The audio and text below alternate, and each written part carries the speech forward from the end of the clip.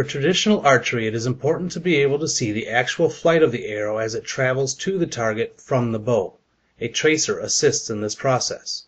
A tracer also makes finding your arrow easier on those targets that you missed. In this video, we will be attaching a rabbit fur tracer to your arrow.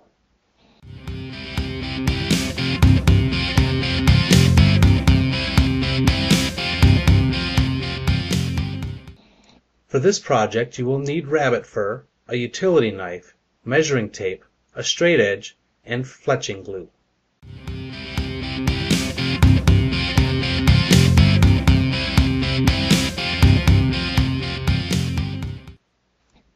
To start, one edge of your fur hide should have a straight edge.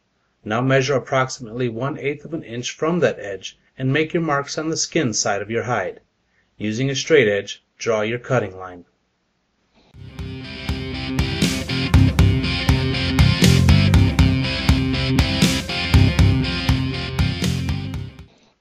Make sure your knife is sharp.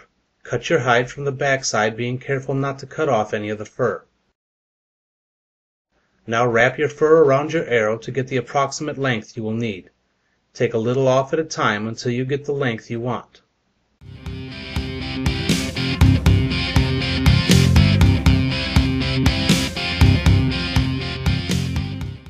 Apply your fletching glue to the skin side of your tracer and wrap it around your arrow just behind the fletching as shown.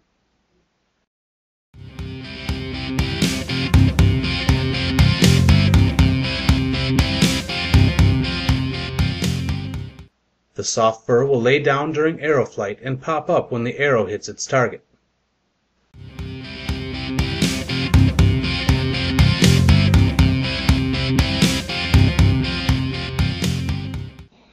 Now you know how to make a rabbit fur tracer.